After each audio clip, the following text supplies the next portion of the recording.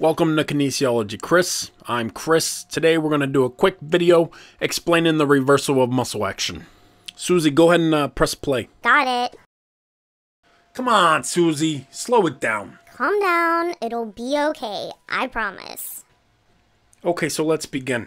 If you have a muscle and you lay that muscle down and it contracts, both ends of the muscle will move towards the middle equally. Alright, so now we're going to attach a cement block to one end of the muscle and a piece of wood to the other. Now when the muscle contracts, you'll see that the piece of wood moves towards the heavy cement block. It does this because the cement is heavier than the wood, therefore the wood moves first. The same thing is happening inside your body.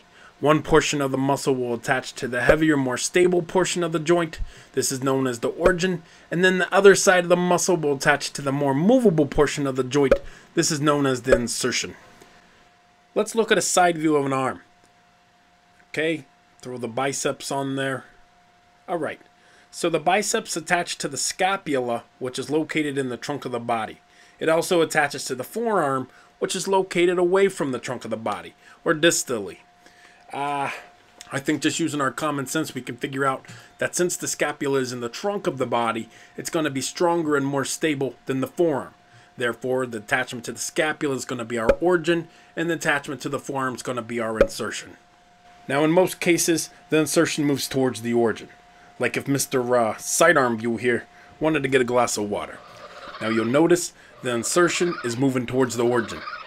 And after he's done quenching his thirst, Mr. Sidearm View decides he wants to get his workout on, and he does some pull-ups. Now you'll notice as he's doing his workout, the forearm, or the insertion point, is now holding on to a stronger, more stable object. So the origin gets pulled towards the insertion. This is known as reversible muscle action. It's also important to note that the same motion is actually occurring in the joint, it's just a different segment of the body is getting pulled. Okay, so I hope you liked the video. Please subscribe to my channel. I would love it if you saw some of my new stuff coming out soon. And happy studying, my friends. Well, hey, maybe if you paid me, I wouldn't mess up on purpose. Oh, I mean accidentally.